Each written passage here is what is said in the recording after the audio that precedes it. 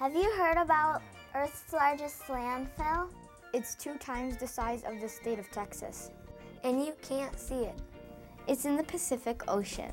It's called the Great Pacific Garbage Patch. The currents of the ocean gently swirl and push all the trash together. Millions of pounds of it, mostly plastic, and most of it from land. The plastic does not biodegrade. It will never go away.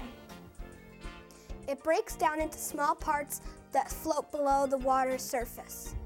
The patch is too big to clean it up.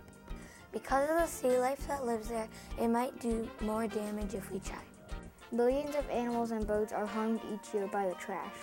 They confuse bits of plastic for food.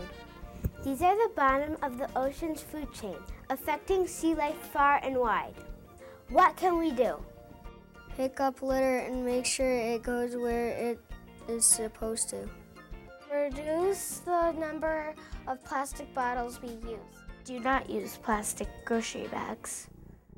Make the choice to reuse. Reduce. Recycle.